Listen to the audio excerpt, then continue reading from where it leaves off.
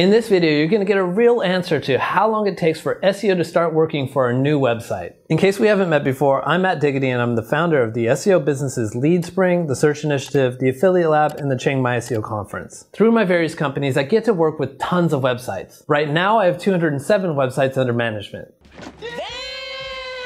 51 of them were created in the last 12 months. So I get to keep my finger on the pulse of how long it takes for a website to start generating traffic after SEO gets applied. I'll say one thing first. Things have definitely changed, especially in the last few years. Let me take you back real quick.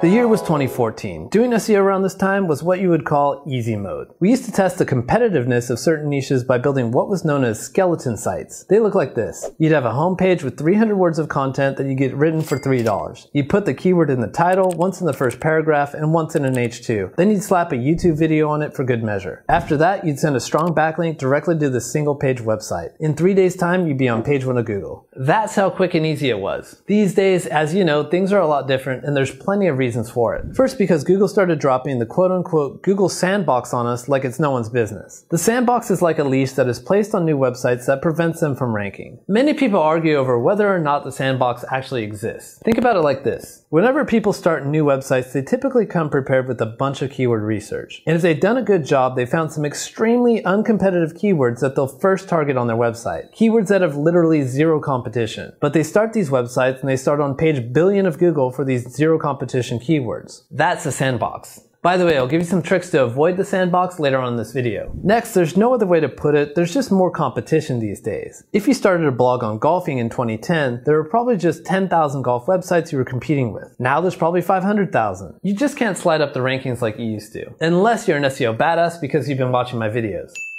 Another reason it takes longer to get SEO results today is because the amount of content that's required in today's Google environment. If you're trying to get to the top of Google for a topic like fishing, it's not enough to write a single article on fishing and hope you're going to do well. Even if it's the best damn article in the world on fishing, it's just not going to work. Google wants your website to answer multiple questions about fishing in multiple articles, such as how to get a fishing license, what are fishing rods made from, and why is beer so good when you fish. Actually, last one I made up, but you know it's true. This concept is called topical authority. When you completely blanket a topic, then Google rewards you because you become an authority on that topic. If you're starting a new website with 5 articles on fishing, you're not going to compete. It's going to take time. And finally, the last reason SEO takes longer these days is because of backlinks. A backlink is when one website links to another with a textual or sometimes image link. Back in 2001, Google founder Larry Page patented his PageRank algorithm, which basically detailed how Google was going to rely heavily on backlinks to determine rankings in the search results. And that commitment to backlinks still carries forward today. Sometimes to such a degree that the search results have gone bonkers. If I Google best penis enhancement pills, not because I need to, it's for demonstration. Gosh. Yeah, boy.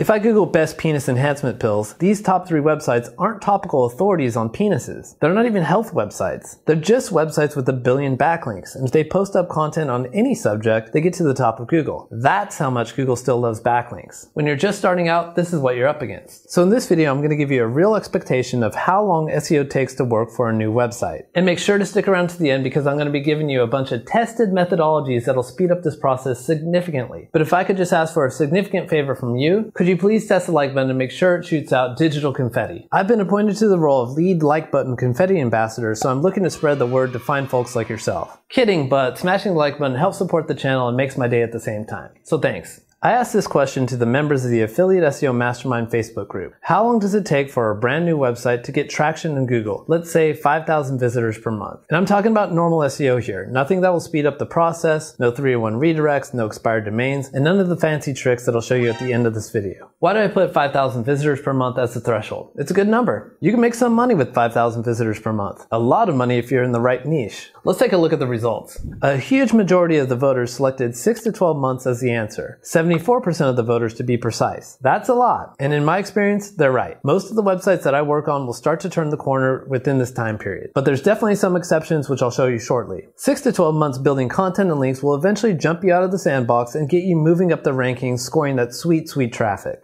The next category coming in at 17% was the 1 to 6 month range. So we definitely have people that are getting results in less than 6 months. And I can say myself, I certainly have websites that squeak by the 5K per month mark in less than 6 months, and that's without using any fancy tricks. I'll show you one of them soon. That said, breaking the 6-month barrier is more the exception than the rule. Next we have the 12 to 18th month category coming in at 6%. You know what I think about the people that voted for this category? They suck. Absolutely terrible. Worst SEOs on the planet.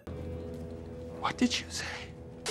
Totally kidding. What I think is these are folks that are answering honestly and not letting ego drive their votes. And if you're in any super competitive niche, it's extremely normal to take at least a year to get traction, for myself included. Then we have the 2-year plus category with 2% of the votes, the it depends category with 0.7%, which successfully points out that you should always have a healthy breakfast and anti-glare monitor, the 18 to 24 month category with 0.4%, and the less than 1 month category with 1 vote from the guy with the biggest on the planet. So what are my thoughts on these votes? I almost completely agree. In my experience, most of the time, sites take 6 to 12 months. Sometimes I get lucky with a 6-month site because of a variety of factors which I'll discuss soon. And sometimes it takes longer than a year because of other factors which I'll also get to soon. But 6 to 12 months, if you're doing everything right, is very typical. Here's a table showing the time to hit 5K traffic for the last 5 sites I've started from scratch. Keep in mind that these sites are in various niches with various levels of competition, but the average has been 8.6 months, which falls in line with the results in the poll. That said, I have this site here that I've been working on for about 4 months that's in a super competitive niche. It should hit 5K traffic next month, but this is using one of the speed up techniques that I'll show later. But ultimately, it depends. How long it takes to get to the top of Google depends on a few factors. And here's how those factors will adjust the time it takes for SEO to kick in. Remember before we talked about the Google Sandbox, where Google places a leash on your site in the beginning phases. The Sandbox just by itself typically lasts 2 to 4 months. If you can avoid the Google Sandbox or at least shorten its duration, you can expect to get 5K traffic in the 1 to 6 month range. We'll discuss techniques for this later. Next, the level of competition you face is a huge factor on how long it takes for SEO to work. If you go straight for the heavyweight keywords and try to rank on day 1 for stuff like credit repair, this is going to extend the time it takes to get results to more than 2 years. But if you start small and start going for long tail keywords such as how do I get out of credit card debt in Austin, Texas, you're going to begin stacking up small wins. Each of them adds to your overall website traffic. If you do this correctly and you publish fast, you can expect to break into the 6 to 12 month category. If you start competing on the national level for stuff like how to start a business, you're going to be up against the best simply because there's more search traffic at the national level. But if you localize your keywords to say how to start a business in Las Vegas, you're going to get traffic faster. Enough local keywords can get you 5K traffic in the 6 to 12 month range. Likewise, if you take your SEO to foreign countries, the competition is lower as well, but not necessarily the search traffic. For example, 212 million people live in Brazil and they Google the shit out of things. Choosing the right foreign country can reduce the time down to the 6 to 12 month range as well. But the factor that makes the most difference is your SEO methods. What types of techniques you use can get you results in less than 1 month. Just look at this flagpole of a traffic graph my buddy sent over. Note that the tactics we're about to get into are considered advanced SEO and they're the ones that will get you results way faster than the norm.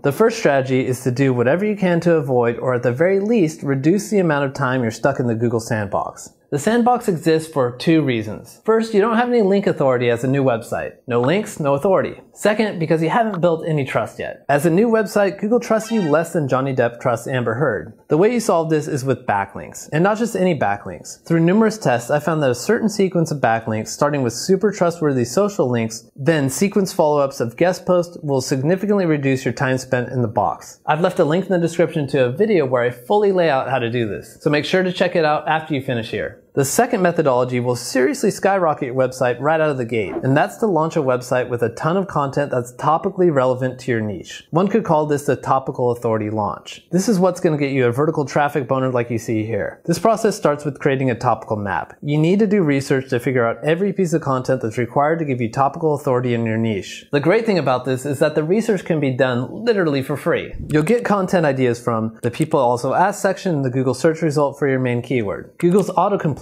function, the related searches at the bottom of the search result, and good old-fashioned intuition. I've also left a link to a video in the description on how to get Google traffic without link building. It includes a section on how to create a topical map, so make sure to check it out after this video. After you created the topical map, it's time to get writing. You can write it yourself, of course, hire a writer, or perhaps dive into one of the many AI content tools on the market. The third methodology is to leverage the Avalanche Technique. The Avalanche Technique was coined by C. Carter from Builder Society and is used in practice by many SEOs, including myself and Kyle Kyle Roof. The theory boils down to this. There's a concept called traffic tiers. Depending on how much traffic you have on your site, you're able to rank for certain keywords in your tier easily. If you shoot for keywords that are too difficult, then sure, you can write them, but you're not going to get traffic for them anytime soon. So it's within your best interest to only go for keywords at your level. As you guessed, the key here is to figure out which keywords to start with. Go to Ahrefs Keyword Explorer and type in your main keyword for your niche. Click on Matching Terms, then filter for keyword difficulty, KD, between 0 and 10. This will give you a huge list of super easy keywords to start with. Get cracking on these, and then eventually you'll get more traffic, which will allow you to move up a traffic tier and then go for harder keywords. Eventually you'll start snowballing. Kyle Roof and I discussed the Avalanche Technique in an interview I had with him on my channel. Make sure to check it out. Next on our list we have content optimization, and I mean fully optimizing your content for Google when you write it. If every article on your site is perfectly optimized, you'll rank very quickly. This whole concept of quality content is complete bullshit.